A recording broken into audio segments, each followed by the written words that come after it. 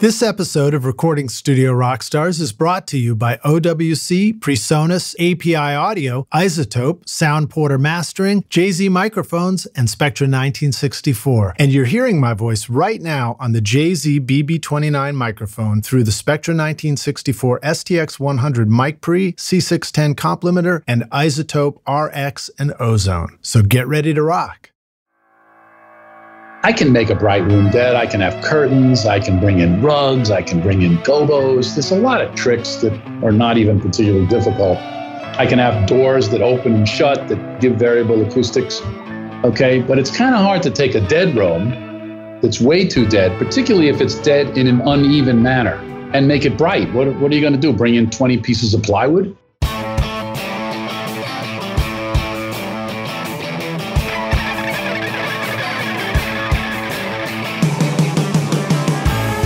Welcome to Recording Studio Rockstars.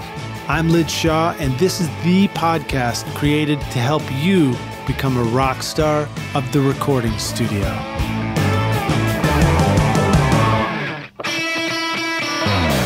I've got two words for you that will help you make your best record ever and not lose it: storage and backup. You want fast drives for composing and recording, and reliable drives for backup so you don't lose all your hard work when something goes wrong. That's why I chose OWC Mercury Extreme Pro 6G internal SSDs for my studio computer and Mercury Elite Pro external drives for archiving. Discover the best OWC drive options for your studio at macsales.com/rockstars. The Spectra 1964 STX100 Mic Pre provides unequaled headroom and linear output regardless of transient audio peaks, capturing critical details from your microphone. The 100 series amplifiers were used by Tom Dowd, Muscle Shoals, and the Record Plant on records by ZZ Top, Aerosmith, and John Lennon. Now you can get that same incredible sound in your studio at Spectra1964.com or call them at 801-797-0642. Studio One from PreSonus is the ideal DAW for your home studio, taking you from songwriting all the way through mixing and mastering with a full suite of virtual instruments, guitar amps, and plugins for creative inspiration. It's easy to use for the beginner, yet fully customizable for your high-speed workflow as you become an expert. Get started now with Studio One Artist and PreSonus Sphere for access to all software learning and creative collaboration at PreSonus, wherever sound takes you.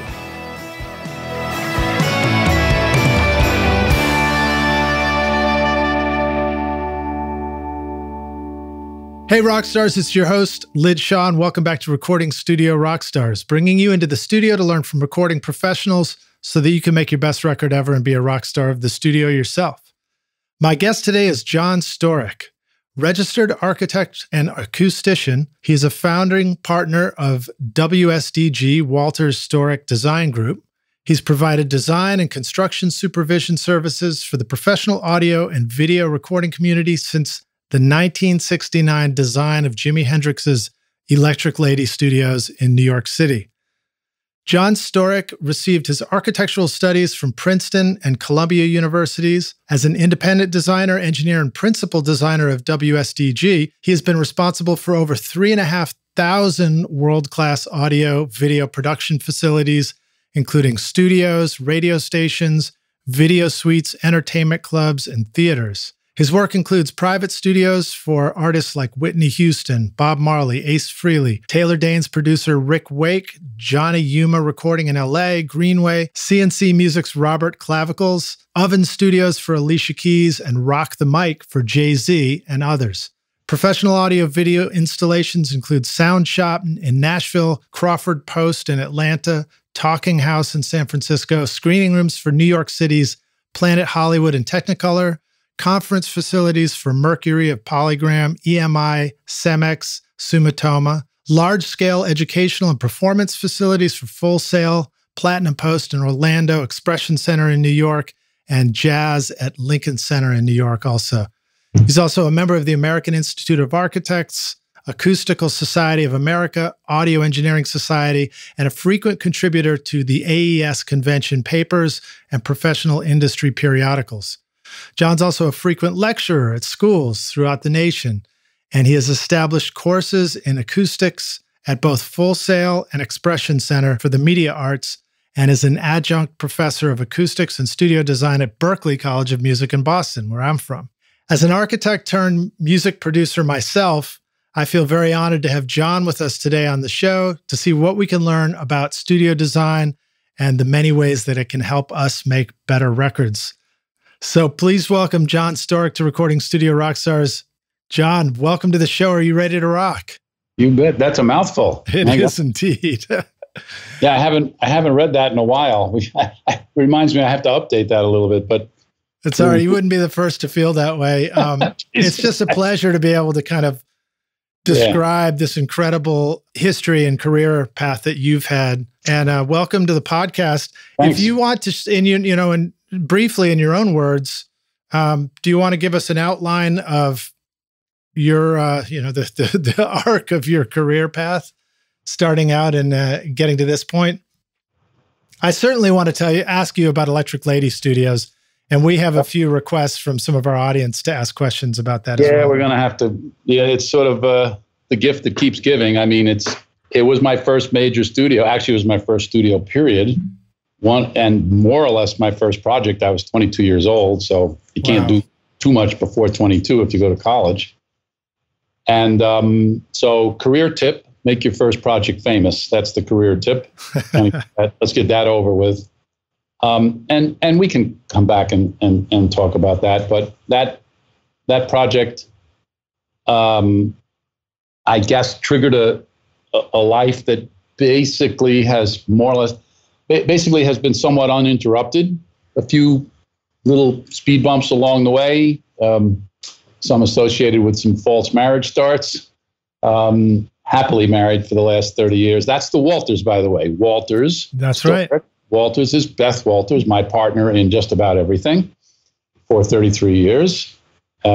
Children, homes, a life, a business. She's an interior designer and a fashion designer. And, before I met her, a lot of my projects didn't have as much color as they now have. That has a lot to do with her. Nice. But with very little exception, this path unfolded itself for me. But it was anything but planned. I have a few favorite words. Might be good to get that out of the way. My two favorites, and not in any particular order, is serendipity is one. And the Spanish word ojalá, which actually comes from the Arabic, ojalá, which in Spanish sort of means, oh, that it would be, or, oh my gosh, it would be. It's a kind of a funny word, how you use it. I live in Mexico about a third of the year, speaking of Spanish, to get arrested. And I'm constantly using that. And life just has just unfolded for me in a very blessed way. I'm very fortunate. I remind myself of that all the time. When Electric Lady Studios arrived in my life as a commission, I actually truly thought I was going to be a musician. I was in a blues band. I was making clearly more money in a blues band than as an architect. I was also an architect by day. I studied architecture at school. Wow. My music career was continuing after graduating in '68. And I just loved both paths. I studied piano since I was 8. I was a pretty good clarinet player, actually very good clarinet player. I became a sax player, keyboard player. What was your instrument? Is it guitar? No, keyboards and sax. Keyboards and sax, right? Yeah. And all throughout college played keyboards and sax. More sax when I got into a blues band. And but since I was 11, at least, because I know this because I did a little paper on it, I always wanted to be an architect. I've loved buildings. So these two paths just continued to be in my life. I went to college, studied architecture, but still was in a band and graduated. And now comes the sort of serendipitous moment that's been pretty well documented. I hate going over it again, but that's all right. You don't have to go too deep into it. Yeah, it's just one of those stumbling moments in New York in the summer of '68. And if you kind of just imagine what the summer of '68 was like in New York. Well, I was about 2 years old and I was living on Staten Island. Right. But you've read about it.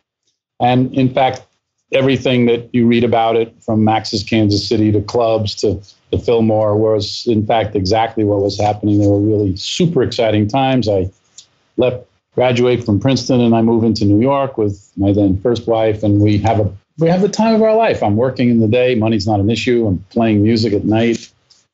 And one evening, as sort of going out for some ice cream and waiting online for the ice cream. Today, of course, you'd be hitting your cell phone and texting and TikToking and doing whatever you're doing. But of course, in '68, that's not what you did. So what you did do was you sort of grabbed the East Village Other or the Village Voice and you read the want-ads. You just looked at the paper while you were waiting, and there was an ad that called for carpenters to work for free on an experimental nightclub. And I said, well, that sounds like fun. And I dialed the number, rotary phone, 10 cents. And 30 minutes later, find myself on the Upper West Side meeting these two pretty crazy people with this little shoebox model of this kind of very bizarre sensorium experimental club that they want to try to build in Soho, which I didn't even know where it was. And we need people to build it for free because we only have $10,000 in a loft. I'd never even been in a loft. And so one thing leads to another, and I said, I'll do this at night. This is fun. If you let me redesign the club, which I did. By November, it's open. By February, it's on the cover of Life magazine, and life changes almost overnight for me in 2 months. Everybody who's anybody goes to this club. It was one of the most unusual places to go. If you visited New York, you went to the club. It's called Cerebrum. It only stayed open for 9 months. All of a sudden, I was kind of thrust into a different circle of artists and musicians. And one night, Jimi Hendrix went. And at the time was taking over, his manager decided to take over the lease of the Generation, which was a blues club on 8th Street. You can connect the dots now. It's going to become Electric Lady Studios. Why? Because he used to go there so much. I think he had a big barbell, to tell you the truth. So they bought the lease, not the building, but the lease, to take over the club and transform it into his private club. Nice. And he turns to his manager and says, find the guy that did this very strange club downtown, and I want to have, whoever did that, I want that look in my club. And I literally got a call, and how they found me, from his management company, went up to have a meeting, had the meeting. I'm 22 years old. And basically get hired to do his club. Wow. I'm pretty sure of the dates because I actually have a drawing, the only drawing I have, April 1969. It's over 50 years old, hand-drawn for the club, which had curves and circles and curved walls, and everything was white with changing lights, which was the nature of this club.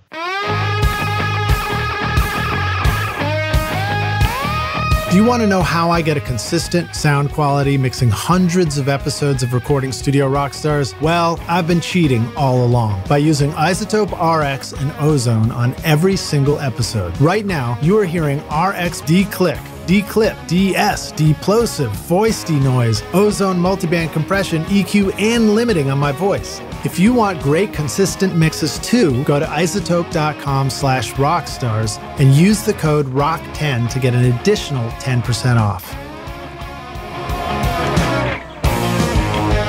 Have you ever struggled to finish a mix wondering if it was truly ready for mastering? Wouldn't it be great to have a trusted coach walk you through the final stages of mixing so that you could confidently deliver your mix for professional mastering, knowing that it was just right? At soundporter.com, home of the iterative mastering process, Brian Murphy is your trusted coach to listen to your needs and help you get your mix ready for mastering. Contact Brian now for a free mix review and mastering demo at soundporter.com.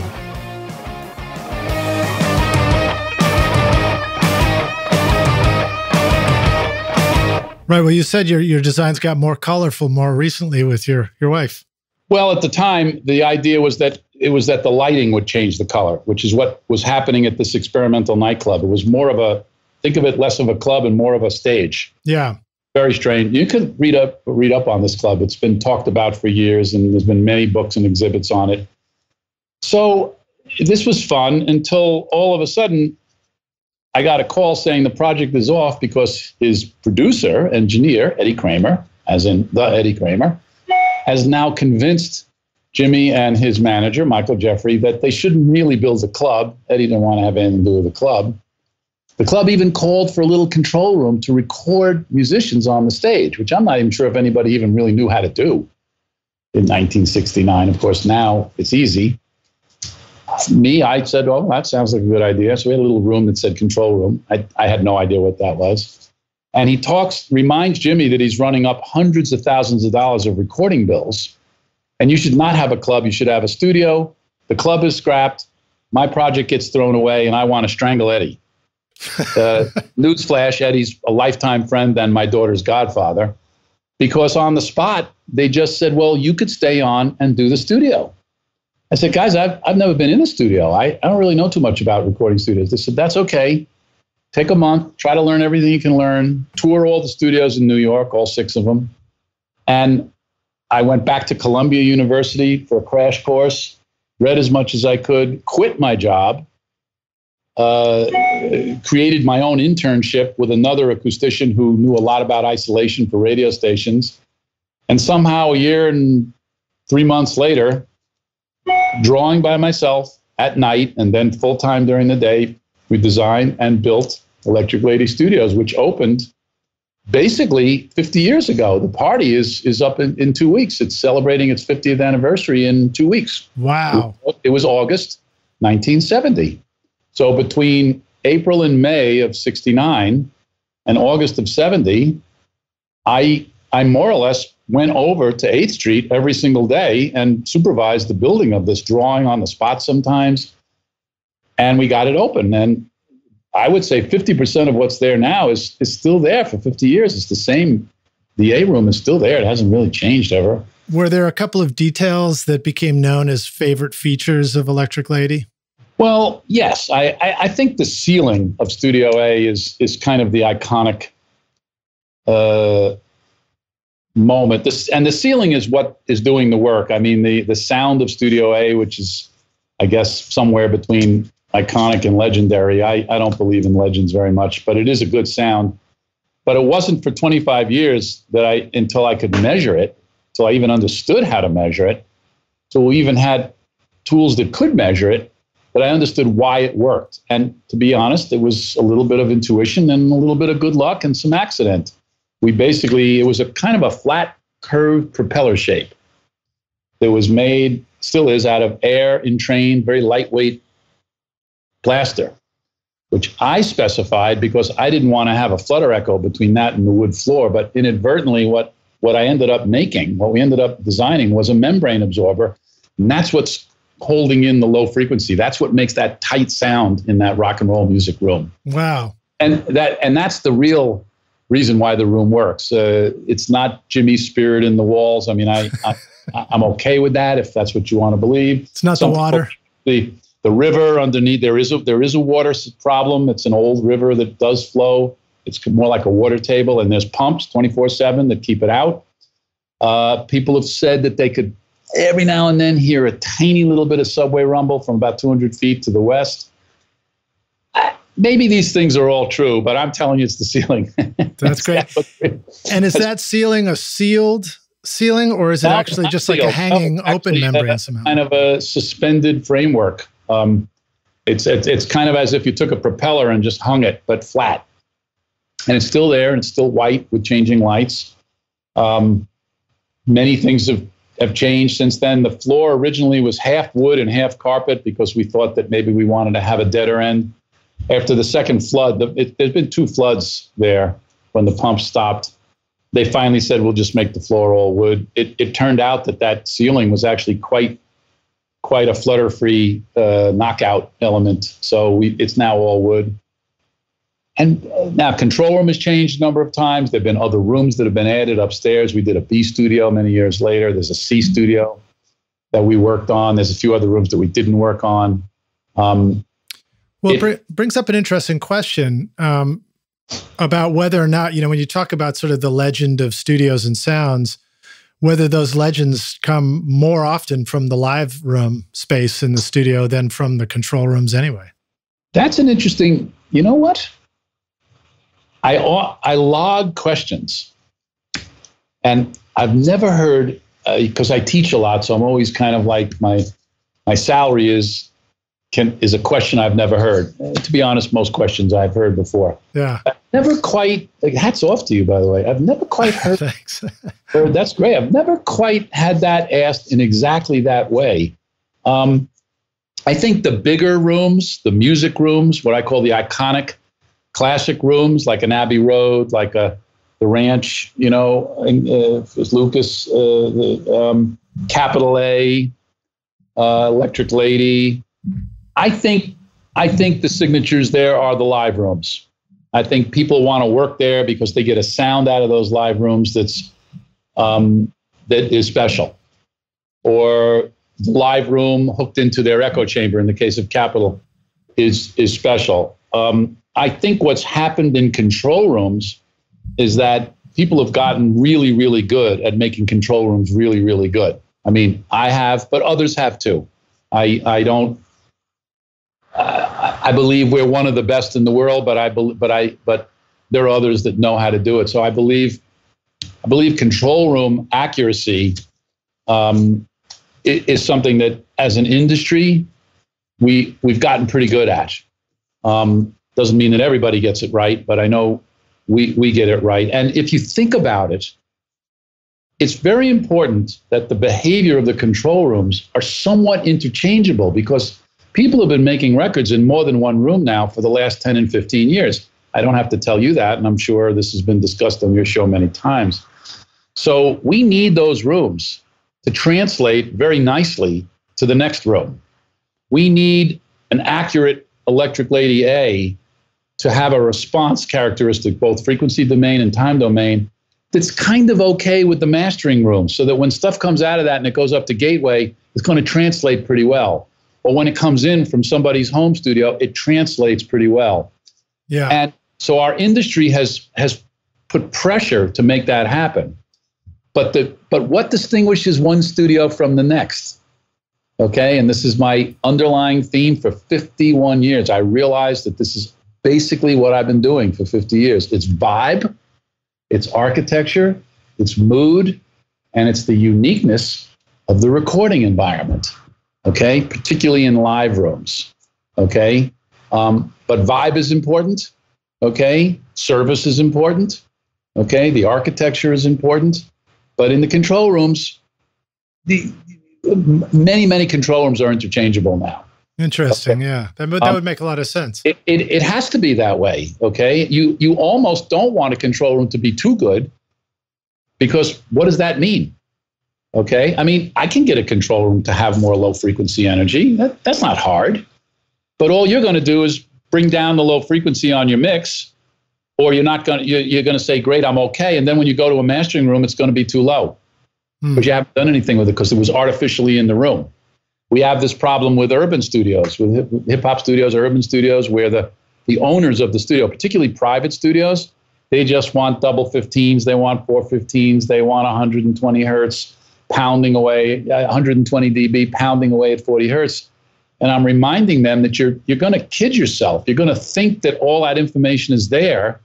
And when this moves out into another environment, or if it even leaves your environment and goes to radio, or it goes to Skype, or it goes to the streaming services, you're going to get ripped off. You heard it in your room, but it's not really there. You would be better to have a room that's accurate across all platforms, okay? And then put onto your mix, put onto your tape or put onto your file what really should be there. Think about it. I don't think I'm suggesting anything very complicated. No, not at all. And when you're talking about the, almost like the standard for control rooms, it reminded me, I think when Michael Cronin was on, he talked about Westlake essentially wanting to do that same thing. But that was really from studio to studio. And I like your idea of sort of studio to everywhere.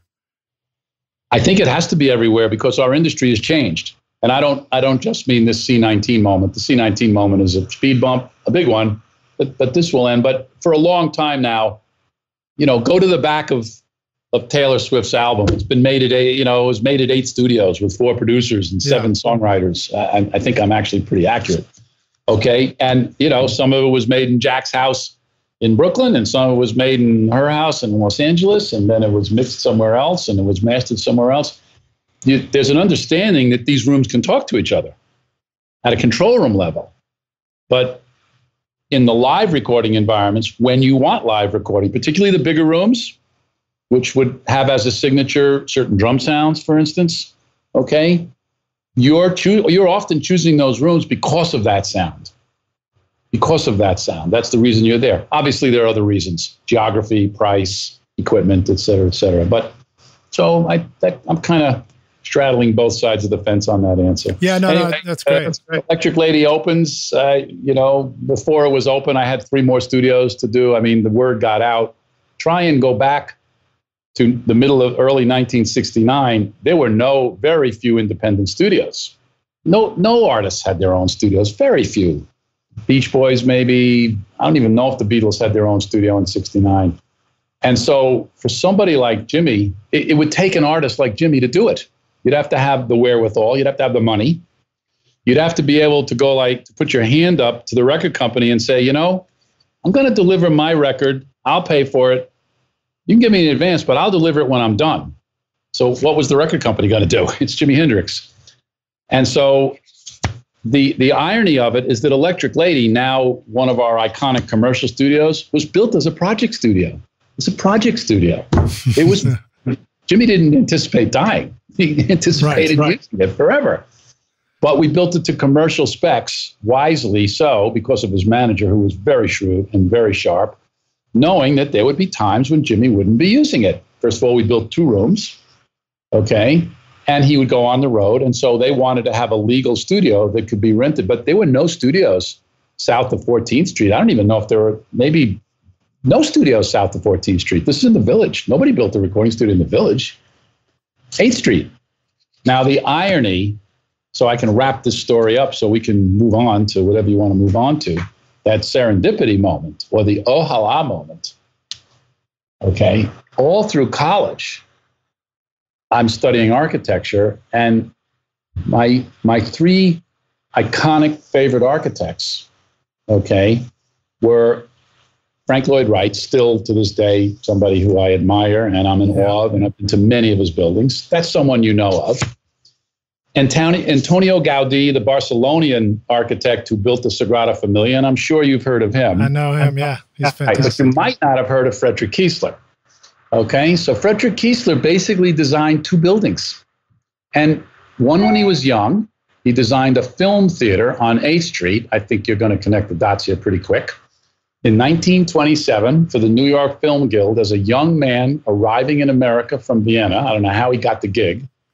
And then he basically didn't do anything until he was almost at the end of his life in the early 60s when he designed, and this is a building you might have seen, the Dead Sea Scrolls Museum.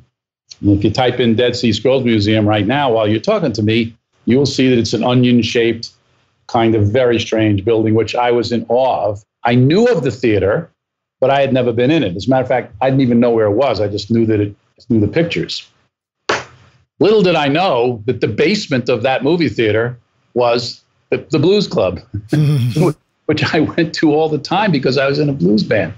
So how ironic that these paths cross each other and intertwine, and I'm spending a year of my life in his building and not even realizing it until I was about halfway through when I finally connected the dots myself. Wow. But it remained a movie theater up until the 90s, and then it was demolished by the then building owner.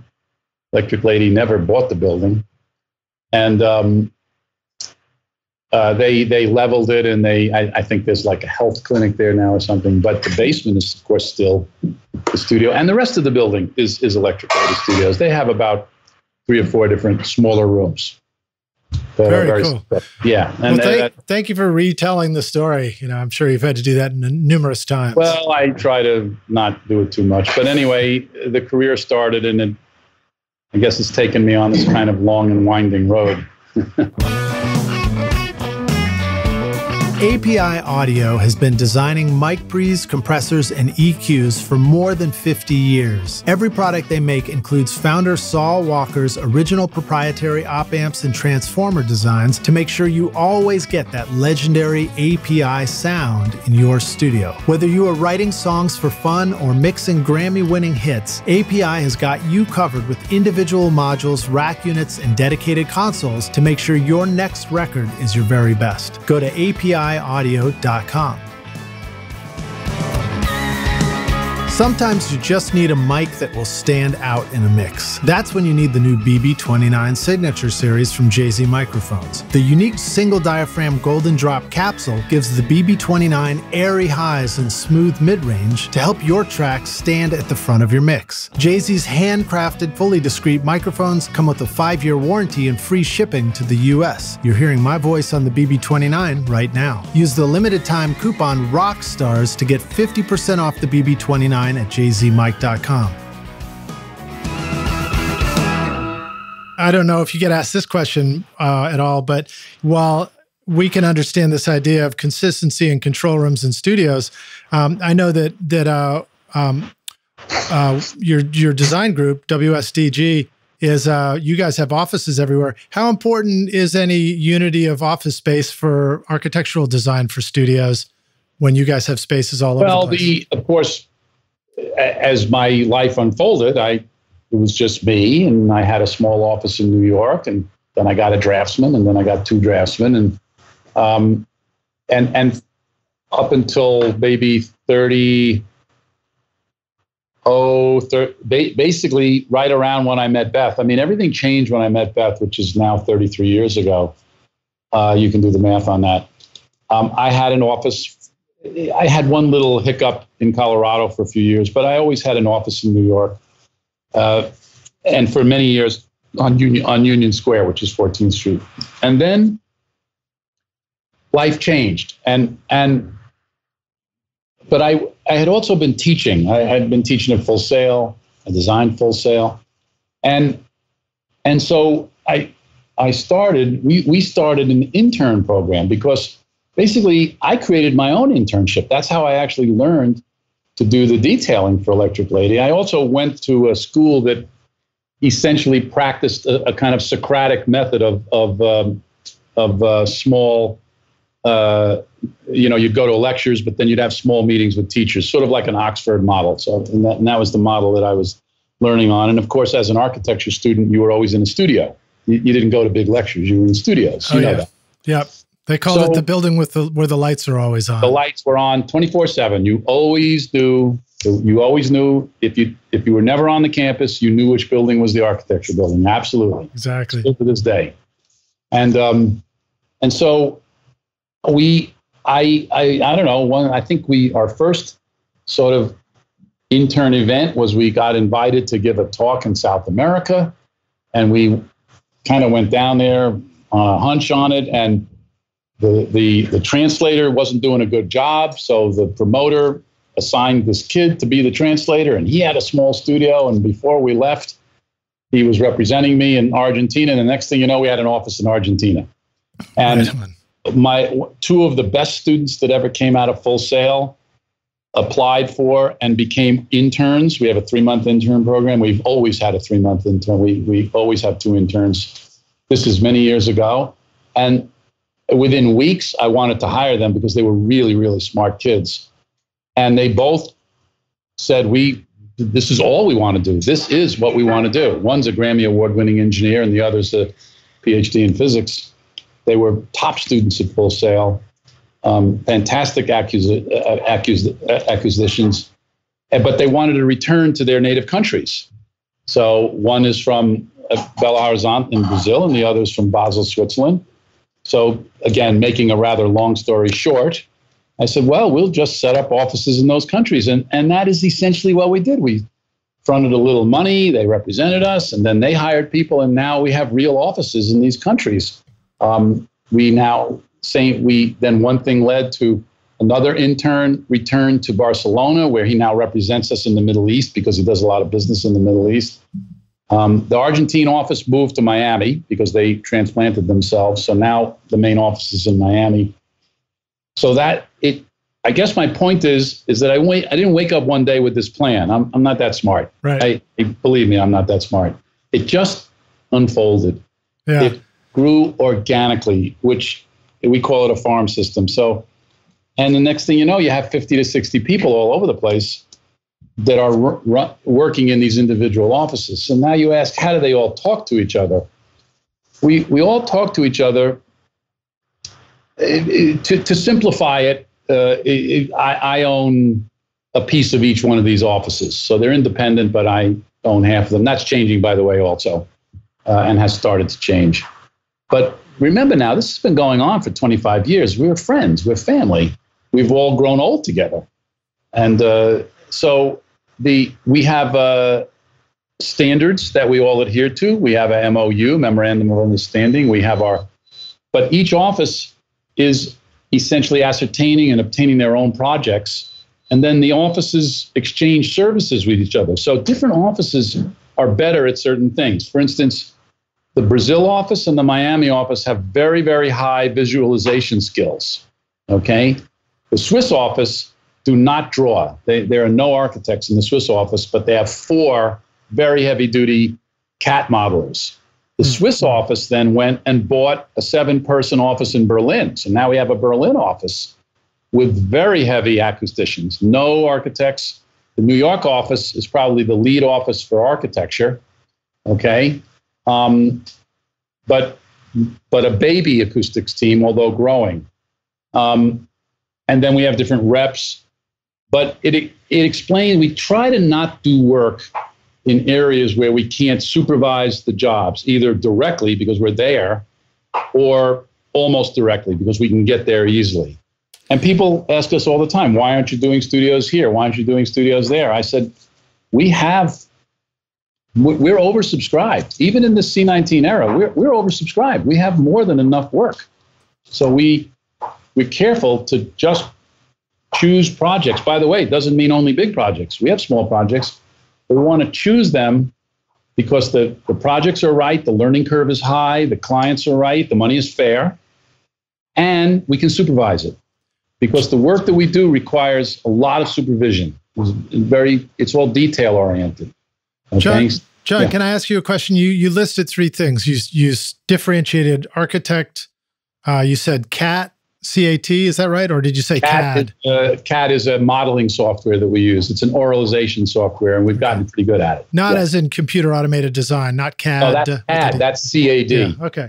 And then acoustician. We're using CAD programs for 30 years. We had everybody uses CAD. The program that we use is called Revit, R-E-V-I-T. But the acoustic modeling program that we use, there's 3 major ones. Piece of information for your team out there. One is called CAT, C-A-T-T. The other is Odeon, spelled like you would imagine, and the other is Ease, which is associated with EASRA. A lot of engineers would know that. And one of the co-developers of Ease is Wolfgang Arnart, who is in fact the founder of the company we bought in Berlin. But for some reason we use CAT. We're a little more comfortable with it. We think it sounds a little bit better. We, of course, are developing our own low-frequency prediction and modeling software, and we'll talk about that later. That's a research project we're on, and that was what our webinar was on last week. Very cool. Yeah, and that's a whole nother adventure that we're in. But the offices all talk to each other. It is very common for one project to start in an office, so the business is out of that office, but some projects involve every office. They involve every office. What's the deal with the funny parallels between the recording world and the architecture world? That I think they both started to adopt computers about the same time. So Pro Tools probably showed up about when CADs did. They did. And what's with the 3 letters? We have to call it a DAW, a D-A-W in the studio, and you got to call it a CAD if you're an architect. Computer-aided drafting or computer-aided drawing. Yeah. I don't know. I don't know what Revit stands for. It's funny. Our software is called Nairo, and that stands for non-cuboid, which means rooms that are not rectangles. Yeah. Iterative, which means lots of iterations. Okay. Room optimization. Non-cuboid iterative room optimization is the name of our software. More about that later. All right. Yeah. Well, so you're doing teaching, and of course you've done just more studio designs than we could ever cover. But let me see if I can touch on a couple of questions we had and shout outs and are these questions that are coming in, or they came in advance? Or? Well, it's more, so for example, we got a hello to you from Ross Rice over at RPI, Rensselaer Polytechnic Institute. Yep. And his comment was great work there. So we did the studio at RPI. Mary Simone, who's in charge of humanities there, was former director of music at University of Michigan. So she's a friend and our client. And also, I teach at RPI once a year in their acoustics department, which is inside their architecture department. It's only an hour from where I live, so it's an easy drive. Oh, cool. I looked at that college. Yeah, I could have ended up there. But what anything that you want to talk about as far as what considerations went into the design of a studio for RPI? Well, RPI, as strange as it seems, which is an amazing engineering school, one of the best, and it has a growing humanities program and music program supported by their dean, and an acoustics program, never had a recording studio. I mean, they have MPAC, which is the new digital performance center, and there are some studios there, but they're really more for research. They just never had a studio where students could just use it and or be taught. And a lot of students want to use a studio. They want to have recitals. They want to record their work. So Mary raised the funds for it, and they they basically were able to kind of grab an old video stage. It was like I guess what you and I would call an insert stage. I don't know, 500 or 600 square foot, with a video control room, not shaped particularly well, and a few other little rooms. But it was in the basement of one of their humanities buildings, and actually pretty well built, kind of 50s construction, block construction, very heavy. And so we were given that space. It's not like we had a blank white piece of paper. And our job was to convert it to a combination audio-video studio. So sometimes they're shooting videos, sometimes they're shooting audio, sometimes both. So that was a little bit fussy because part of the programming called for it to be sort of a black box theater, which is dry and dead, and basically pipes and curtains. Okay, but musicians don't want to really play in that kind of space. You certainly don't want to see 4 string players come into a space with all curtains and velvet. Or 4 trumpets, they're going to go nuts. So we kind of created a space with variable acoustics curtains that pocket, that then reveal what you and I would think would be more traditional acoustic treatments, perforated wood mostly. The video control room had to get rejiggled around. We built a false wall so that it was now symmetrical. As a video room, they didn't really care if it wasn't symmetrical. Symmetry is the single most important characteristic of a control room. Right on. In my opinion. That doesn't mean you can't have an asymmetric control room, but if you have to choose one and only one characteristic of an environment, make it symmetrical. And is that because we're dealing with stereo audio? Yeah, stereo. Hello, 2 ears, symmetrical, easy. Yeah, not a hard concept. Now, having said that, there's 10 other things you need to do.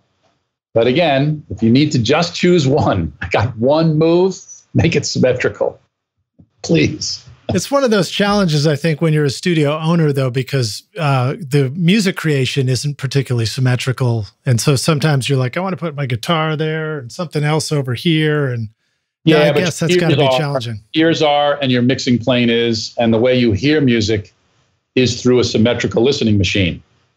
Notice your headphones. Yeah, that's why it has to be symmetric. Where you place sounds is, of course, what you're doing. That is what you're doing, among many other things. Yeah, that's the art.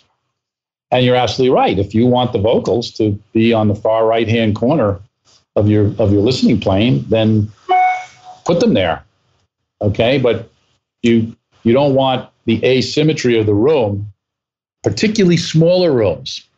Okay, and as you know, rooms are getting smaller. Obvious reasons: expensive real estate, more home studios, et cetera, et cetera. So as the rooms get smaller, the boundaries get closer. Makes sense. Yeah. Not a difficult concept. And as the boundaries get closer, you now have a higher and higher risk of immediate comb filters.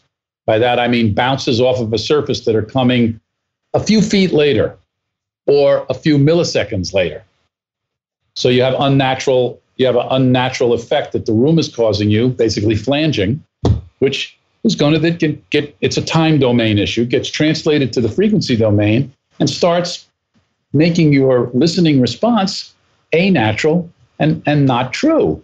And then you start making EQ decisions that are really untenable. You're making EQ decisions based on a time domain effect. It's just not really natural. If you move your head a few inches, it's all going to change. Whereas if you were able to get your room symmetrical and were able to have some of those immediate surfaces expand out or deaden them, one or the other, or both, and get into what has been designated as a reflection-free zone or a good, listening mix position, depending on as wide as you need it to be for your program. If it's just you, it could be narrow. If it's a commercial studio, you usually want it to be 2 people. Your choice. You have an easier and better shot at mixing accurately and correctly. Then do the work. You want to put flanging on a signal, that's your business. You want to put echo on a signal, that's your business. You want to pan from right to left, that's the art of mixing. That's the art of recording. Okay, but the room needs to be a sort of a neutral palette. It would be like you don't want the drill to do the drilling for you. The drill's a tool. You do the drilling. Yeah.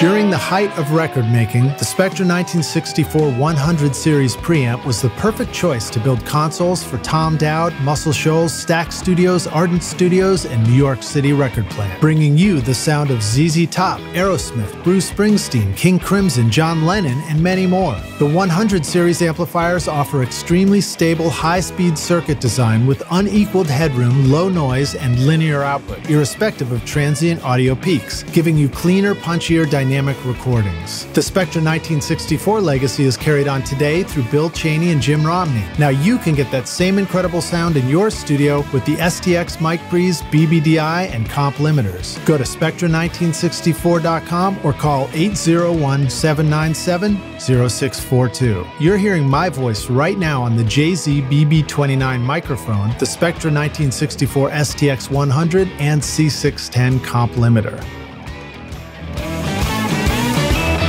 A gold bar should be kept safe in a vault because it's valuable, but it could be replaced if it was ever lost. One of your songs or recordings, on the other hand, is worth more than gold because it's one of a kind. It's you, and if it was ever lost, it could never be replaced. So wouldn't you feel better knowing your music was safe? This is why I like to have a dedicated system drive, audio work drive, virtual instrument storage drive, cloud storage, and an extra large backup drive in my studio computer. And when I'm finished with the project, I move it onto a dedicated pair of external drives for archiving. Thanks to OWC, I can count on my drives being super fast, reliable, and secure so that I can work quickly and sleep soundly at night knowing my music is safe. I want your music to be safe too. Discover the best options for storage and backup for your studio from OWC at macsales.com/rockstars. Have you ever wished you could remove the click-track bleed from a singer's vocal mic, the sound of shuffling feet from a full choir, or clicking noises from the valves of an otherwise brilliant trumpet solo? These are just some of the incredible things I've been able to clean up, edit, or remove from a recording using the magic of iZotope RX. Great for mixing with a collection of plugins for your DAW to manage plosives, clicks, S's, noise, buzz, reverb, breaths, and even guitar fret squeaks with the set-it-and-forget-it simplicity that lets you focus on your creativity in the studio while you let iZotope handle the audio challenges. If you've ever wanted to truly feel like a magician in the studio, then iZotope RX is your magic wand. Go to iZotope.com/rockstars in the show notes and use the code ROCK10 to get an additional 10% off your first purchase. Okay, cool. Well, we'll keep moving forward. So, thank you for sharing stories about Electric Lady. That answered a question we had from Chad Brown. And then we did get another one. This is from Chuck Dembecki. And I don't know if it's quite a question. He just said calculations for live space and studio mixing room, math equations, ! Triple. I'm not sure what that means, but it does remind me to ask the question about like live space versus studio room, which you started to talk about already. And I wondered if there was more you wanted to say about, the context for most of us listening is the home studio environment. So our audience is going to be a lot of people with that. You're right. It's not a question, but I have a feeling, I think I know where he wants to go with the conversation. So we'll call it a title. Great. Okay. And so taking the lead from his conversation title, mixing environments, i.e. control room, and recording environments, i.e. live room, these are two different spaces. They may be exactly the same size, but if you think about it, they're designed to do two different things. It would be like trying to put adjectives on the driver's seat in the car and the back seat of the car. They're both seats. They both could be leather. They both are in the car, but they need to do different things. Okay? The back seat does not have to have infinite amounts of adjustments so that you can see over the steering wheel, whereas the front one does. And of course, I could keep going on and on. So different things are taking place in these two different rooms.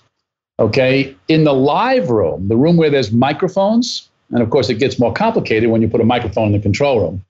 But in what you and I would call the studio room or the live room, there I think you want to pay attention more to decay rate or reverb time.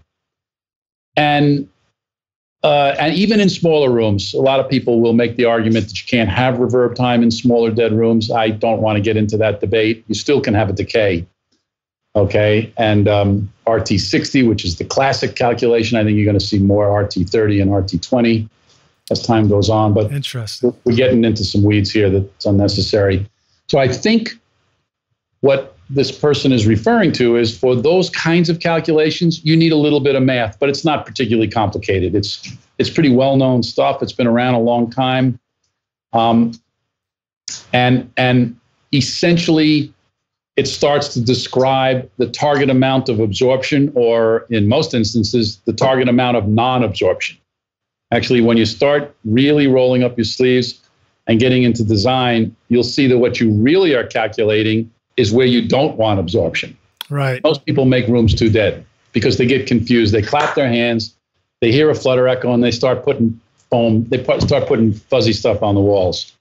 And you're going backwards. All you're doing is knocking out mid-frequencies. You're not doing anything at low frequencies. You're actually now causing more disparage behavior between highs and lows. And you're going backwards.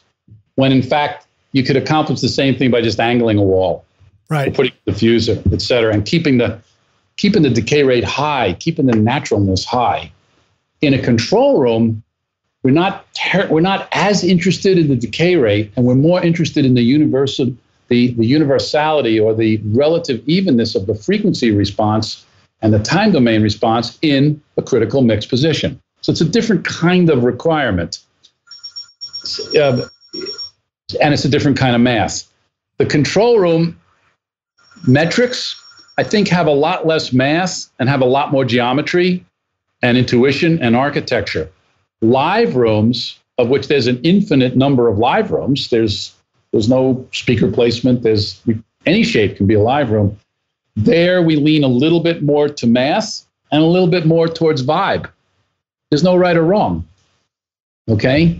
And so a lot of times when we start designing a live room, we don't pay much attention to acoustics. We pay more attention to where's the door? Where's the glass? Do we need lighting? Do we need a fish tank, trees, views, lighting grids, storage? Do we need how many ISO booths? And and so those kinds of things, we start to get those into the puzzle. It's kind of like putting the edges of a puzzle and start to build a room. And then at a certain moment, say, okay, we got enough of this picture now. Now let's start taking a look. Okay, so now we have a volume. Okay, the room's about this big. It's 600 feet, 800 square feet. It's going to be about 14 feet high, 12 feet high. Now we can start to get a volume. Once we start to get a volume, we can start to go to lookup tables or experience. After all, lookup tables are experience. And we can start to get target reverb times across an entire frequency range, as well as a reverb time graph. The bigger the room, the less you want the low frequency to rise up, which is what tends to happen. You want that low frequency to stay, reverb time to stay flat, or even roll down. I think I follow you. When I measured RCA studios before they turned it down, the great RCA studios in New York, and this is why this is what is the magic at Electric Lady. I've measured Electric Lady a dozen times, and it's the ceiling that's doing the work. It's not the river. It's not Jimmy's poster. It's not the colored mural. They're all cool. I love those things. It's fantastic. It's the ceiling, because the ceiling is a giant membrane absorber. So if I follow you correctly, when you're talking about the low, you don't want the lows to rise up. What you're describing you is... want that in a concert hall, but you want that to stay flat or even tail off. But just to help describe it for the Rockstars, it's this idea that you don't want the amount of time that sound is hanging out in the space, reverb time. You don't want it to hang out longer at the low frequency. Yes, you want it to be just the opposite as the rooms get bigger.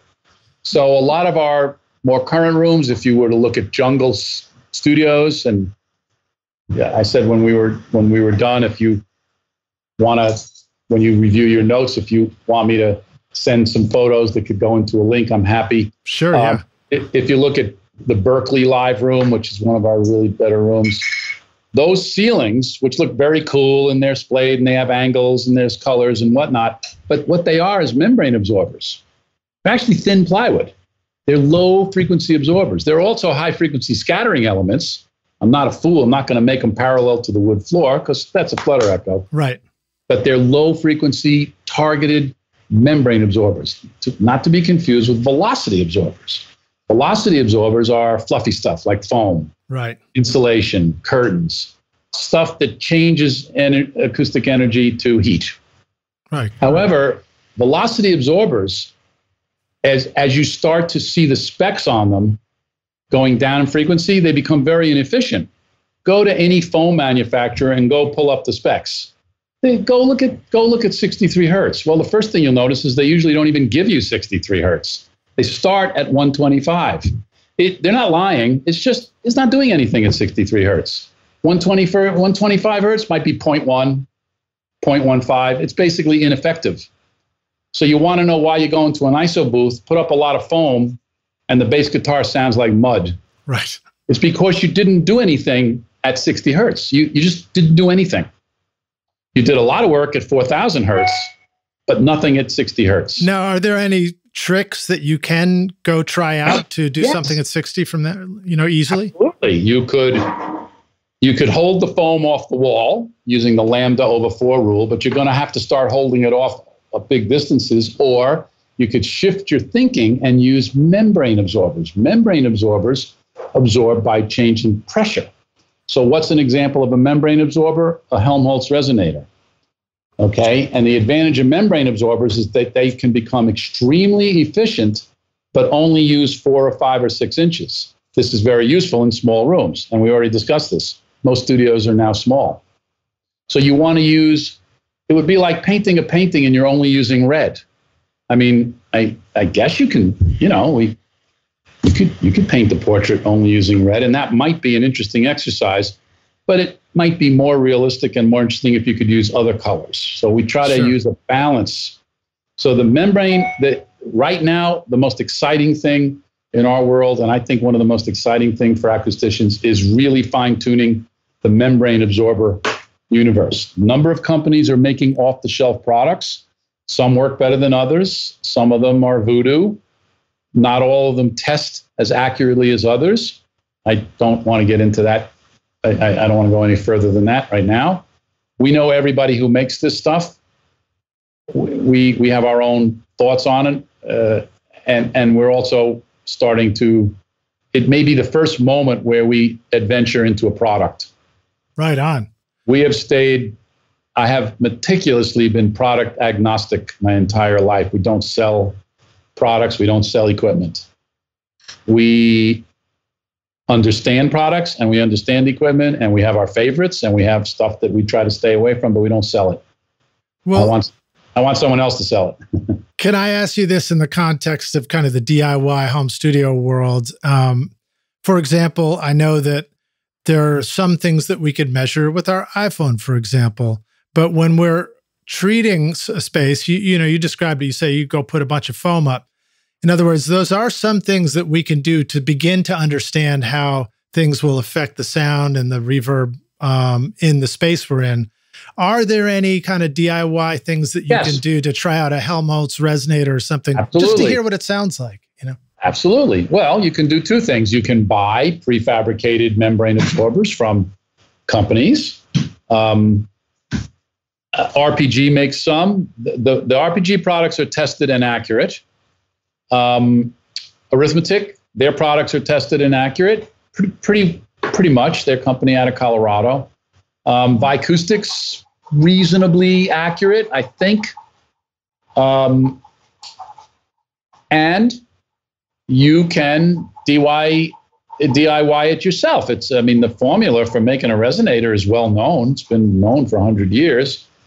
But you take your chances. If you do the calculation, you could be wrong in your calculation. You could use the wrong insulation. Different insulations have different what's called a Ryle spec, I think is what the term is. So basically a resistance flow unit. So not all insulations behave the same. You could have somebody like us give you the design of it, and then you could go build it yourself. We've had many projects like that, particularly in the third world environments. They don't know how to make a resonator, but they know how to rip wood and make holes. Right. And Are there things that we can do, again, just to begin to experience, like how to discover these things, like these frequency problems? Will the iPhone, for example, help us understand some of the low-end issues? Let's do some experiments that people could do so that they could get smarter. So let's talk about how someone can instantly learn what a comb filter is and what it does. Okay, so 10,000 people have small consoles. They don't even have to have big consoles, and they put those near fields right on the speaker bridge. And I guarantee you're going to get a comb filter. Direct sound out of the speaker, a bounce off the faders, back up to you, probably a change in the delta is maybe 2 or 3 feet. Basically, 3 feet is approximately 3 milliseconds, 1.1. Okay, 1.1 millisecond per foot, but let's round it off. Take that speaker, put it on a stand, move it back 1 foot. Just move it back and lower it just so it clears the bridge. Comb filter will disappear 50, 60, 70, 80%. You're going to hear the difference in 10 seconds, and you're never again going to put the speaker back on the bridge. Guarantee. Done it 1,000,000 times. So there's an example of a comb filter, experiment. Let's do another experiment.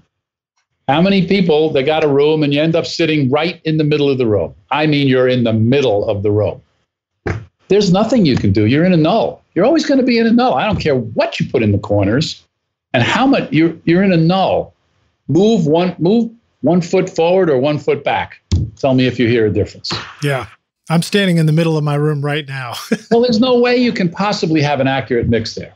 Doesn't mean you can't make music.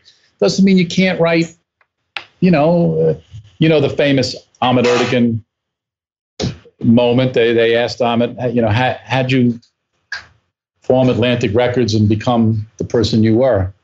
And so he looked at the person and he kind of started bouncing around. He just sort of bumbled around like he was stumbling. And the person said, I just don't understand. Can you do that again? So he did it again. He's just like bumbling around. And the person said, I don't get it. What does this mean? He says, I just stumbled into Aretha Franklin.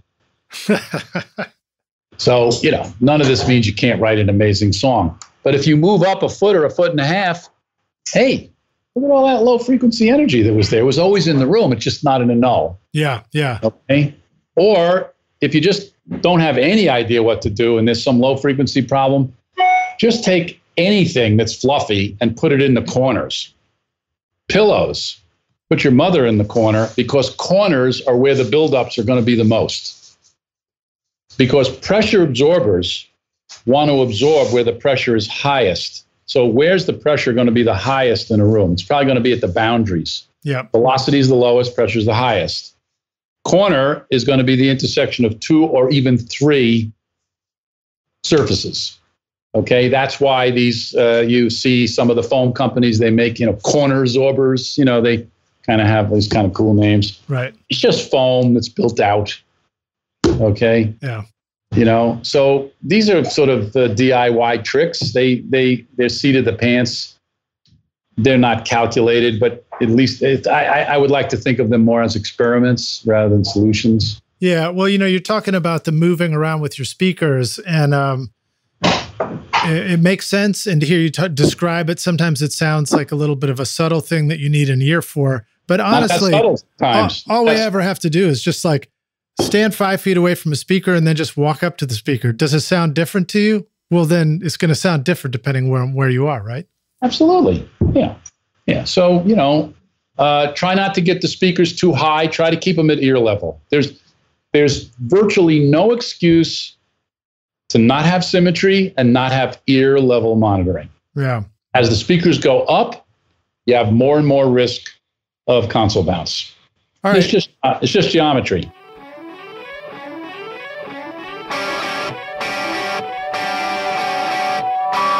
PreSonus has everything you need for your music or podcast production. Studio One is a great choice for your DAW, whether you are writing songs, creating EDM and pop music, recording bands, mixing, mastering, composing for film, or recording voice and producing a podcast of your own. A flexible sketchpad, chord charts, key recognition, effects pedals, amp simulators, virtual instruments including a killer drum machine, built-in vocal tuning with Melodyne, and 37 fantastic sounding plugins for mixing will allow you to create whatever inspires you. PreSonus provides you everything you need for your studio, from microphone to digital interface to headphones and speakers, so that you can easily set up your home studio for professional production. Get started now with the low-cost Studio One Artist and join PreSonus Sphere for access to all their software, a complete learning library, and creative collaboration in the community at PreSonus, wherever sound takes you.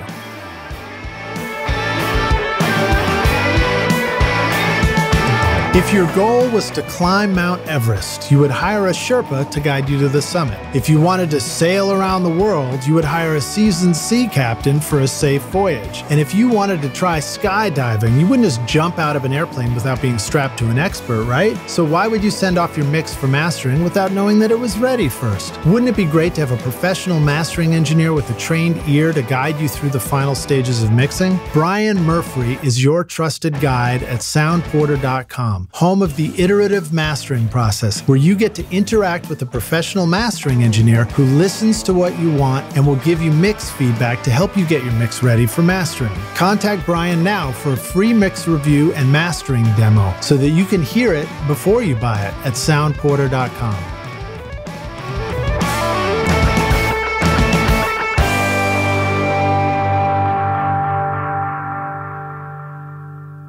Let me start asking you some questions about studio design for the home studio and home or pro.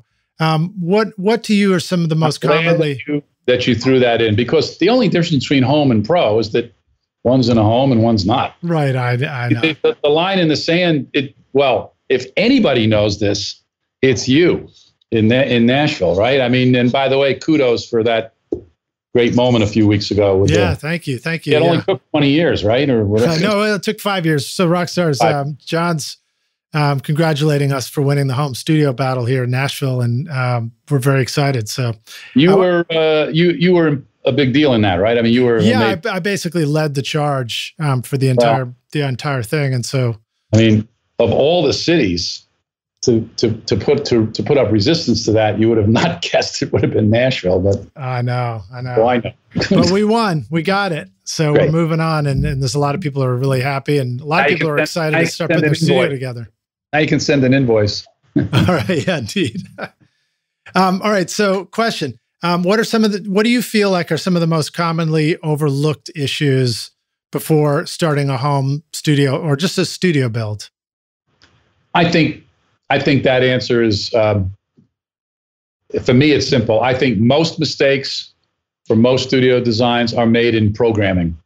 People do not get their programming thought out in the first moment of their project. What does that mean? What is programming? They just do not think thoroughly enough about what they're trying to accomplish. Marketplace, they go right to equipment because everybody goes to equipment quickly because it's easy. Also, the equipment people drive our industry. They pay the most for ads. They support the magazines. Equipments are at the trade show. You know, I mean, how many acoustic talks do you go to at the trade show? A few. How many equipment vendors do you walk around and see? Hundreds. You know, so, you know, here's an interesting experiment. Call up a commercial studio of any known value and ask them to send to you or rattle off their microphone complement. No problem. Oh, they'll give that to you right down to the S57. Then ask them for the volume of Studio A. The secretary might say, "Can you spell that volume? What do you want to know? The volume?" Really loud. That's what. Really loud. Yes, really loud. So I think that kind of talks to my point. Okay, I don't even want to know what they'd say if you asked them for the reverb time chart. I mean, but why shouldn't you have a right to know that? I mean, so if we want to, you're renting. If we want to answer that question ourselves for our home studios, I mean, obviously, just like it's basic arithmetic. It's just ceiling height, width, and length, and get a rough idea, right? All, you don't need to answer that. I need you. Okay, so there's a translation coefficient. Okay, it's like there's programming, and then there's the code that goes to computer code. You don't have to know that second one. Okay, other people do. So if we're doing a project for J. Cole, which we did, I'm not going to ask J. Cole what his target reverb time is for his studio. He says, well, that's what I'm paying you to tell me. But I am going to ask J. Cole how many musicians he wants to record, what kind of music he wants to record. Okay, how loud do you think you're going to go? So I know how much isolation I need, so I don't disturb his wife on the third floor of his home.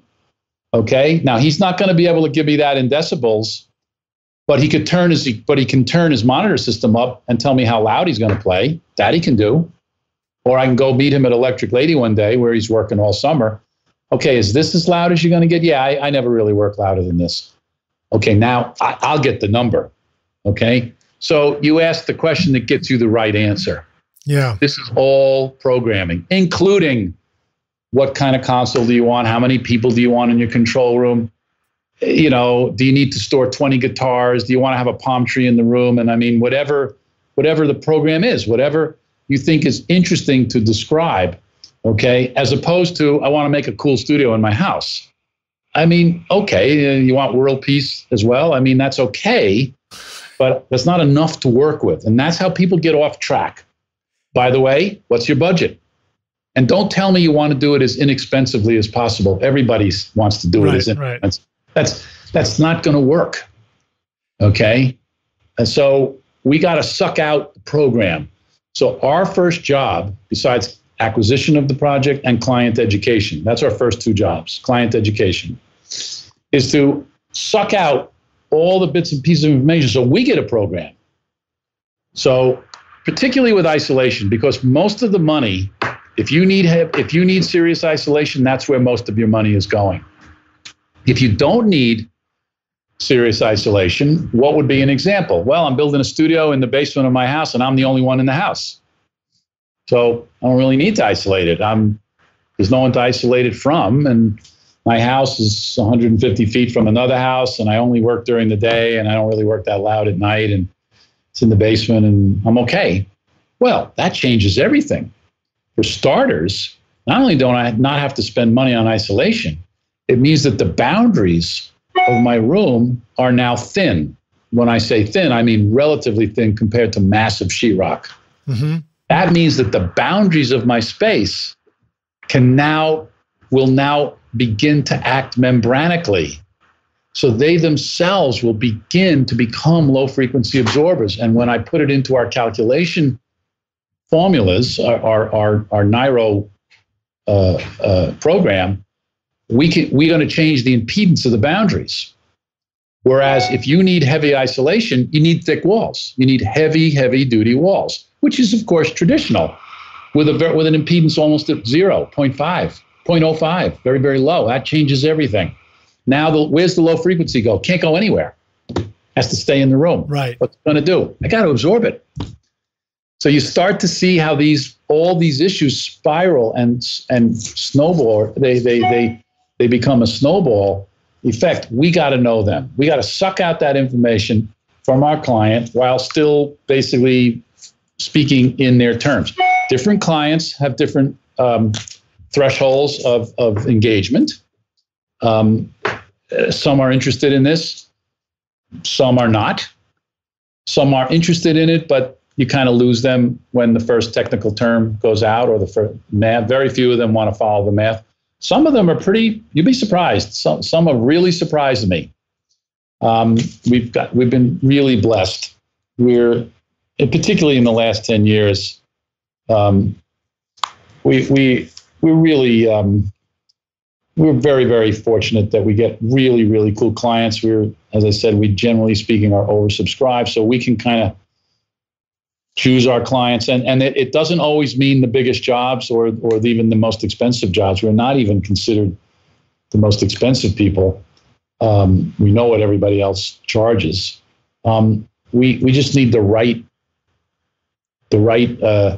arrangement of site, client, time frame, learning curve. We love projects where there's a high learning curve. Education is really critical, and we've been very fortunate. We get to work with some cool artists.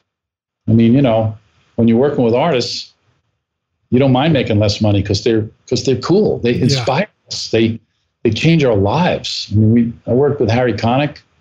It changed my life, and he's remained not a close friend, but a casual friend. And it's inspiring to hang out with him.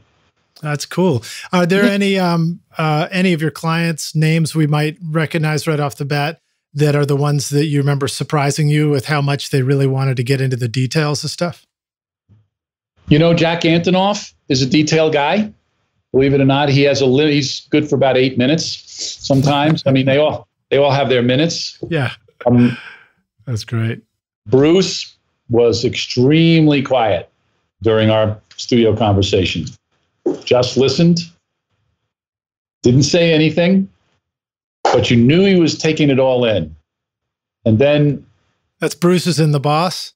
Yeah, that Bruce. And then at the end of the meeting, we just stood there. The meeting was a standing meeting. We kind of went over some things that he needed in his New Jersey studio. His wife actually was running most of the details, Patty.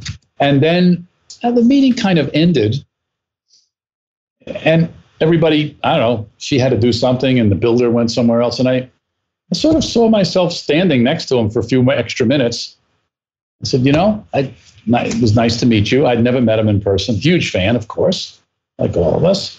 I said, a few weeks ago, I was in Vegas and it was 2 a.m. and I was channel surfing. And I don't know, I came across you with a Roy Orbison something or other that you were doing, some kind of fundraising something or other. Totally different Bruce. Could not stop him from talking about it. Now he's engaged. Now he just wanted to talk about the music. That's great. Just wanted to talk about the music. His engineer, on the other hand, whose name I forget, he's worked with a few engineers, very detailed.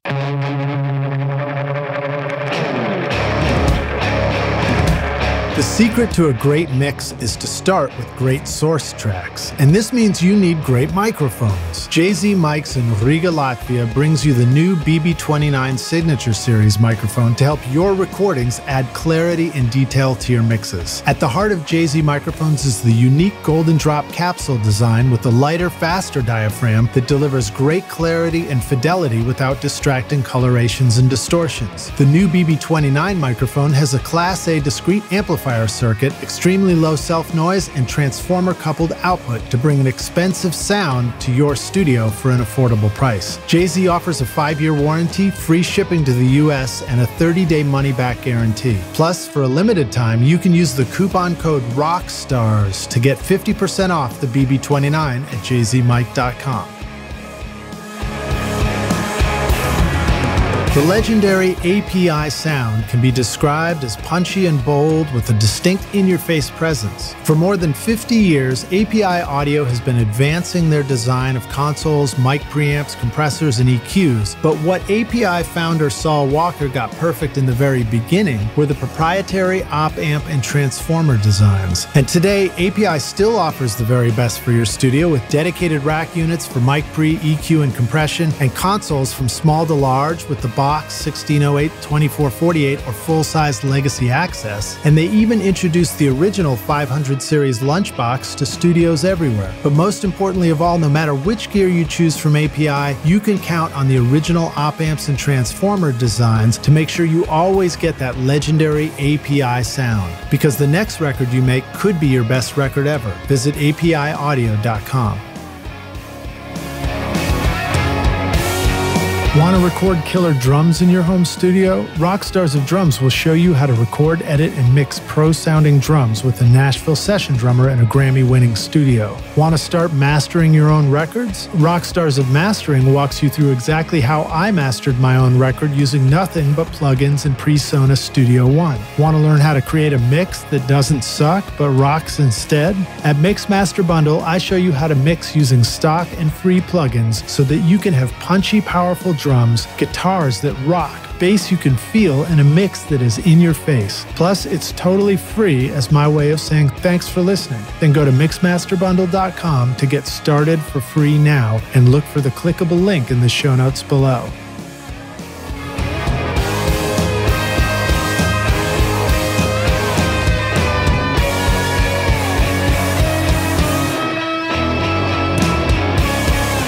All right, so now you must have an experience as a fan of music. You must have an experience of having designed a studio, and then there's that moment where you get to hear the first record that comes out of it.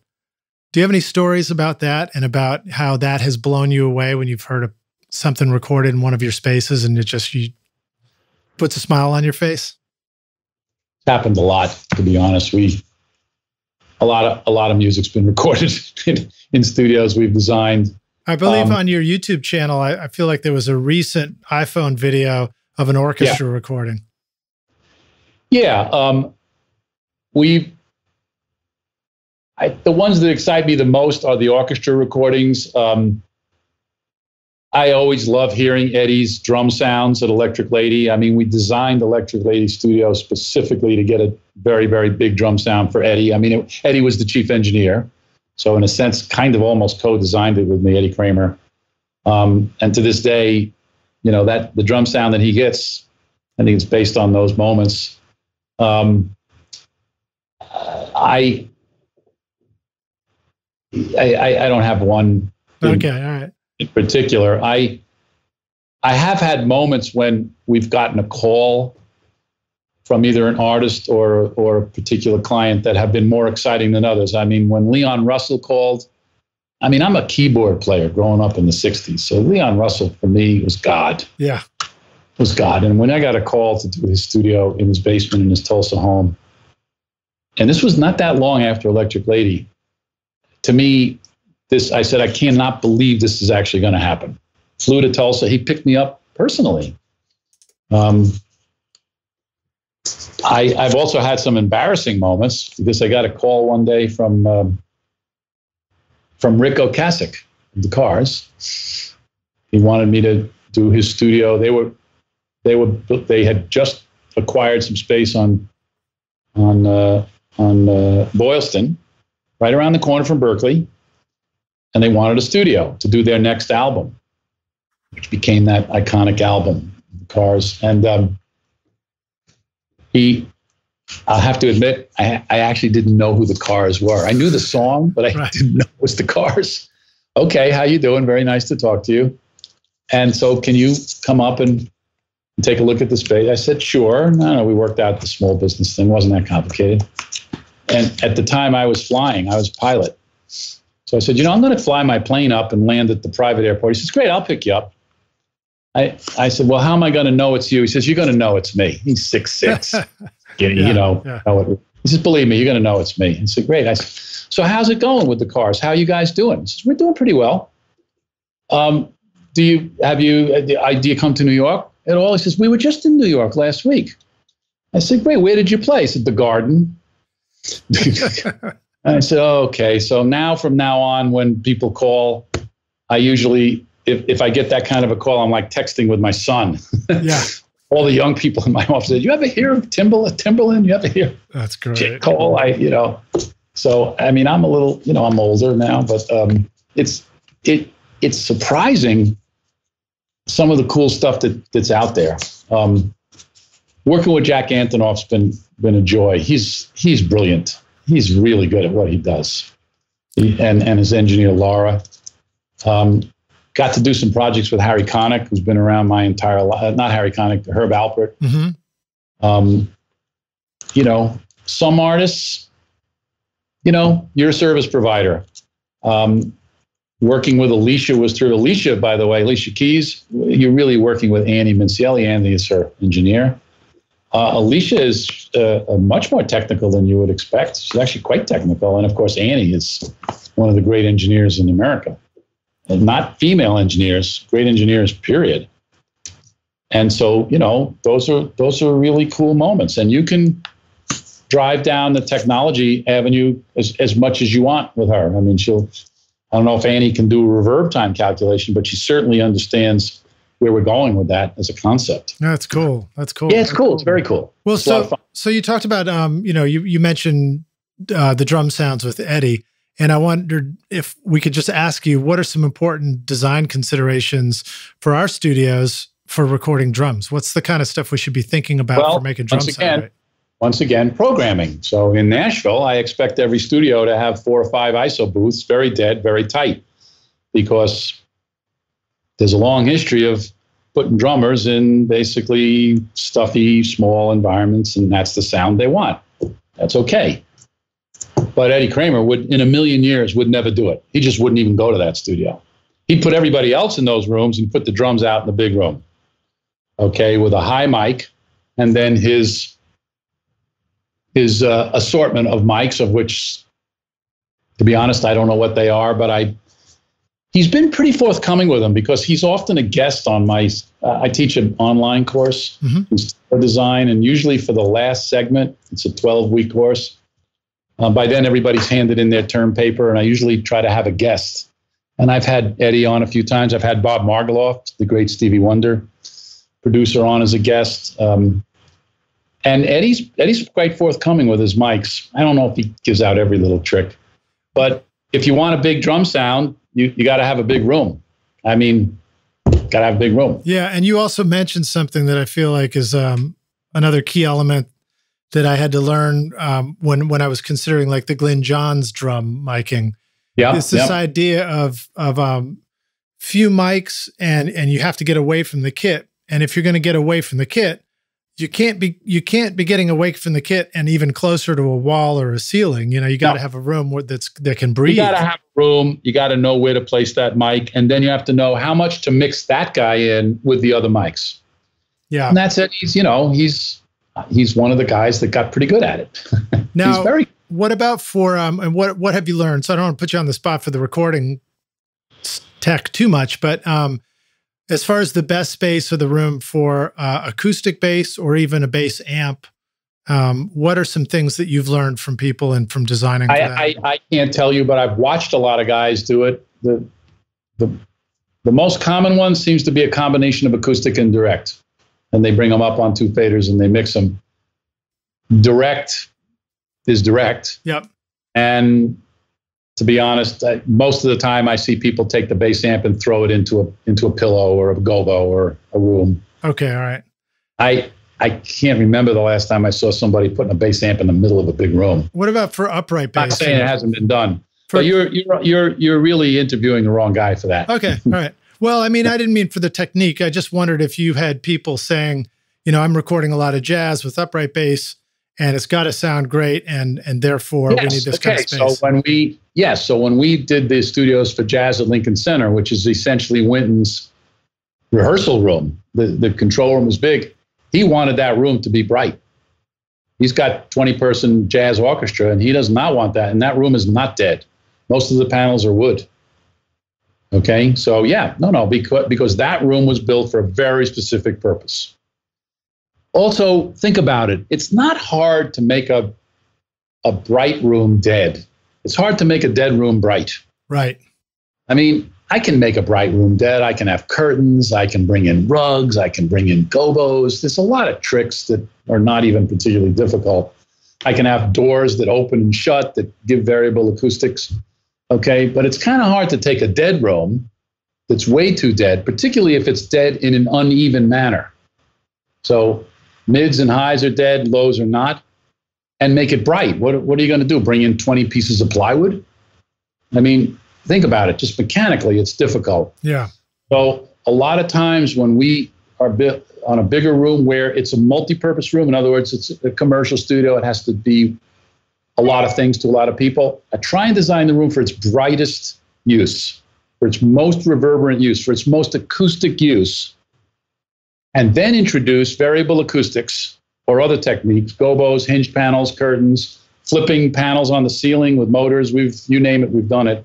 That can lower the reverb time to the target or alter it on a frequency by frequency basis so that it then suits the needs more for a rock, for tighter stuff. And you just described perfectly what we do in a DIY home studio situation. You take the big echoey living room. Yeah, exactly. Some gobos and blankets in there. Yeah. Vocals. You've designed studios for Jay-Z. You've designed studios for Alicia Keys. Different vocal styles. What advice do you have for a vocal space? What's appropriate for those studios are interesting because in both instances, the programming, the notion of programming was very, very specific. Alicia, mainly Annie, spent a lot of time defining what they were trying to accomplish. Jay-Z and his engineer, his name I forget right now, they basically wanted a tiny studio. They said, we don't need a big studio. There's just one guy and a mic. Yeah. We talked them into, same with Timbaland. When we laid out Timbaland's studio in Virginia Beach, he says, I don't need a big studio. I just, it's just me. I'm out there or one of my guys. And then I said, let us make it a little bit bigger, just in case you want to record 5 musicians. And of course, it saved the day on the studio. Okay. But in both cases, the lounge was bigger than the live room. Right. Okay. Because you don't make a big lounge, and the lounge had windows into the live room, because if you don't have a big lounge, all those people are going to hang out in the control room. Right. Okay, with guns sometimes. So it's interesting. Those were instances where the lounge was like a really important part of the design. It's just kind of goofy. And Alicia, I could be wrong about this, but I picture Timbaland as somebody who also likes to record real drums to create samples to build a track from and stuff. I think so. He doesn't engineer. He always sits in the back, at least when I worked with him, and Jimmy Douglas at the time was his engineer. He let Jimmy do the engineering and he'd sit in the back. So that's interesting. When you have a producer who works like that, you have to make a wide sweet spot. Right. You got to make sure that where he's standing is not too different than the engineering. It's going to be different, but you don't want it to be too different. He's ready to let Jimmy make the fine-tuned engineering moves, but you got to at least make sure that in his position, which is more of a producer's position, okay, has a reasonable response. Yeah. It's similar. So that's the kind of thing that comes out when you start thinking about how you want to use your room. Now, when you go the other direction, you've got somebody who's a real powerful diva voice. What are some things that need to be considered for that kind of space? I don't know if there's anything super particular. I think a lot of voices like that, they'll just pop them in the middle of a live room. I mean, I've seen Eddie, or I've seen Margaloff, I've seen other producers take a known vocalist and they'll put him in the vocal booth or behind gobos at Electric Lady, and then others, they'll put them right in the middle of the room. They'll put them right in the middle of the space. Maybe just surround them with some gobos just to make sure there's no energy coming back. And I don't know why they're doing it. I think it depends on the mic. As I said, our job is to provide enough variations and enough flatness and accuracy, both in the live room and the control room, along with everything else that happens: isolation, noise control, code compliance, lighting, mood, vibe, et cetera, technology, conduit runs. There's a lot of things in a studio. It's not just this acoustic issue that you're dwelling on. Our job is to provide the tool. Yeah. We're after that. Now, it helps that about a third of our primary designers are also mixing engineers. Almost everybody that works for us is a musician of some sort, the designers. I mean, we have administration people, but they're like me. I mean, I'm not a professional musician anymore. I still play piano, but we all we all started as musicians. Yeah, well, they have an appreciation for what is needed in the studio space. I don't see how you can really do this if you don't love music and you don't have. I don't think it makes any sense. What would be the point? I couldn't do this podcast if I didn't love music. I mean, what are we trying to accomplish? We're trying to make the best sounding music and the most accurate music and get it delivered to the most amount of people. I mean, it's always been the goal. Everything else is in the category of either business or tools. Yeah. I'm on the tool side. I've been fortunate in that I've been able to combine these passions, this architecture, technology, and acoustics, these three universes, into something that is fun for me and has also afforded me a livelihood. I mean, I'm lucky. Yeah. It didn't start out that way. I gave you the story. I'm 22. I didn't know this was going to happen. I had no idea. What a great story. Do you feel like the time you spent watching YouTube videos, trying out mix tricks, and tweaking version after version of your mixes has gotten you nowhere? Have you been looking for a simple, straightforward, step-by-step process for creating a pro mix that won't take years to learn? What if you could have a Grammy-winning mix engineer who understood all your mixing struggles and could coach you through them? If you struggle with any of these questions, then the Ultimate Mixing Masterclass is just for you. Now you can discover the proven step-by-step mix system from Grammy-winning mixer Craig Alvin for consistently creating a pro-quality mix from your home studio that will sound amazing everywhere. Listen, I appreciate you listening to this podcast, and I know you're trying to make your best record ever. But when you're ready to take your mixes to Grammy-winning quality, then you're ready for UltimateMixingMasterclass.com. You let me know that we're probably running near the end of our time here, so let me wrap up the questions. I have to say, you threw one or two questions in there I haven't heard before. All right, I like to thank you for that. Let me ask you this one tech question, just so you can if there's anything that people should know about it. It has nothing to do with sound. Well, it does have something to do with sound, but it's got nothing to do with where you put the mic. It's the HVAC question. What do the Rockstars need to be thinking about when it comes to remembering that it has to be comfortable in there? Just generally speaking. And is that a mini split unit behind your head in the back there of the video? That is in the back of my video. Or is it just a shelf that I see in the distance? Let me see what my video looks like. I'm going to guess it's not. Otherwise you'd say no. That's just the shelf, but that's a mini split up there. Oh, okay, yeah. That's what I have in my studio. Yeah. Okay, air conditioning is just climatized air. I mean, for instance, you need, if it gets hot, you need cooling. If it gets cold, you need heating. Right. Most studios, particularly ones that are isolated, don't have to pay too much attention to heating because what you have to do to isolate them is you're basically making a thermos. So we don't. And a lot of people leave their equipment on all the time. So heating is usually not really an issue, but cooling is. And it can get complicated because sometimes you need to cool your room in a building where everybody else has heating. I mean, we've had situations where you need cooling in the winter. Yeah. So that's an issue. HVAC, the biggest concern is noise. Okay.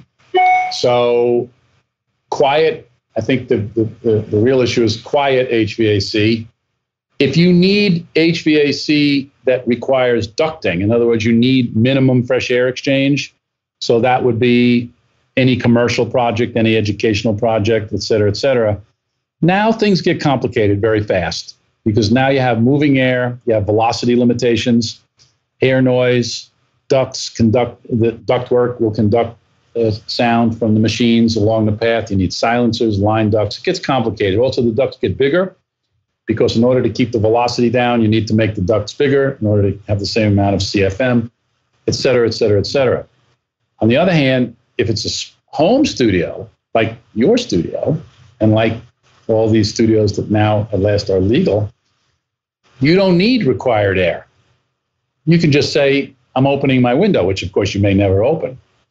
So you now don't need legally a ducted system, and you now have the option of a split ductless system.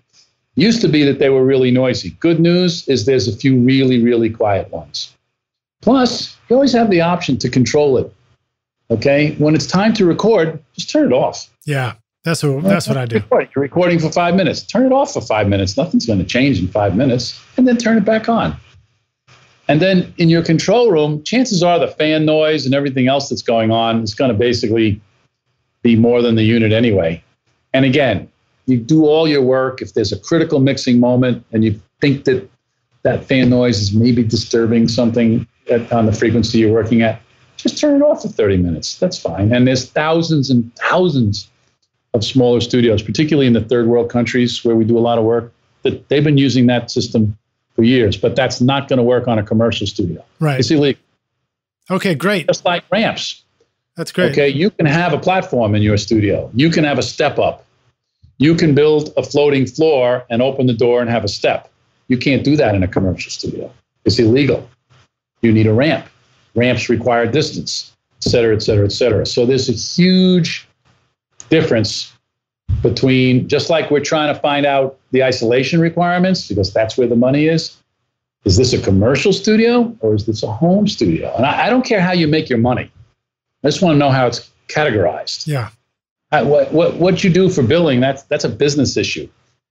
Okay? If this is your private home studio that meets the home cottage industry specifications, you can have a step. You can have 2 steps. You might have 2 steps right now in your house, split level house, whatever.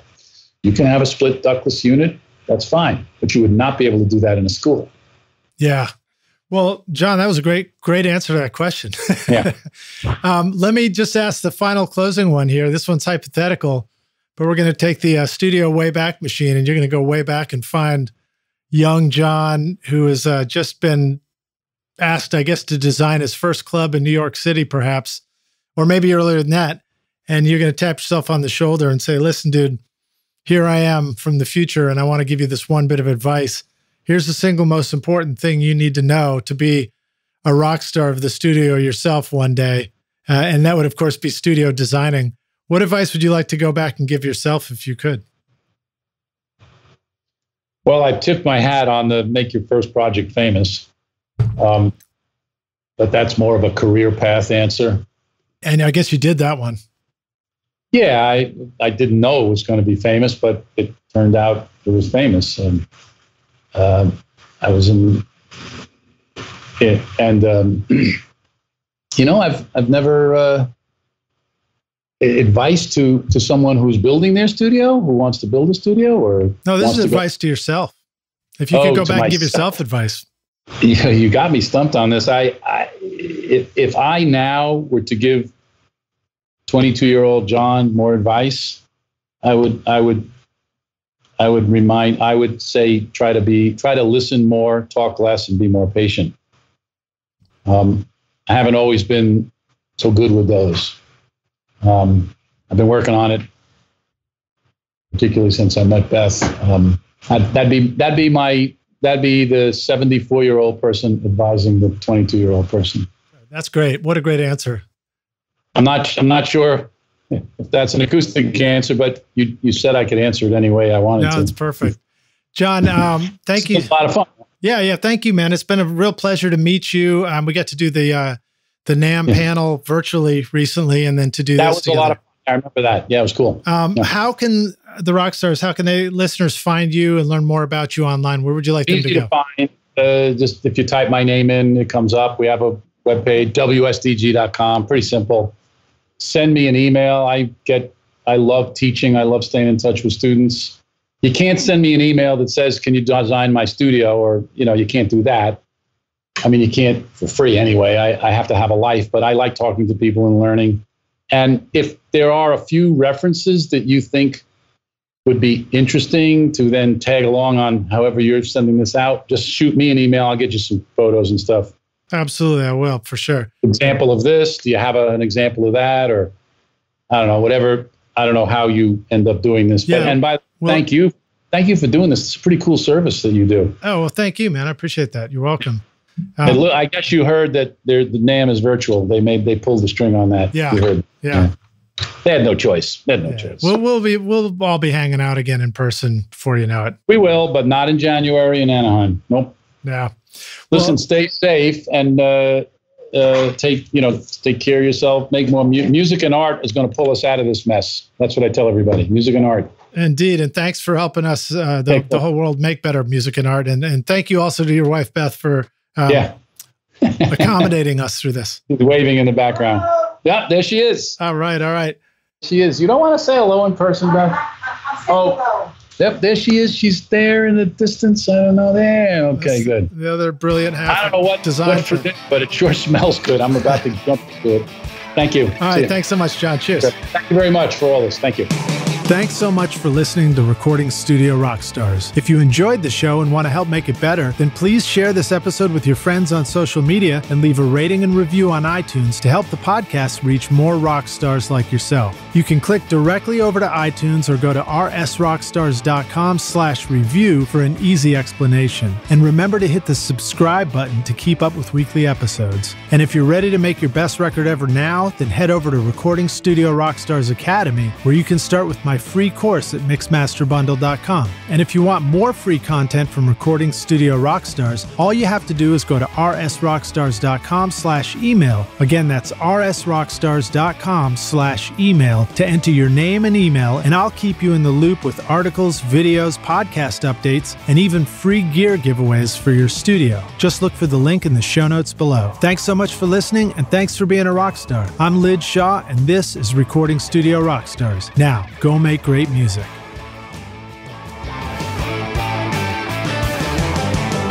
Recording Studio Rockstars would like to give a big thank you to our amazing sponsors who help make this episode possible. OWC, Presonus, API Audio, Isotope, Soundporter Mastering, Jay-Z Microphones, and Spectra 1964. You will find links to all these wonderful sponsors in our show notes. These are all things I highly recommend for your studio, and they're going to help you make your best record ever. Thanks so much for listening. We'll see you in the next episode.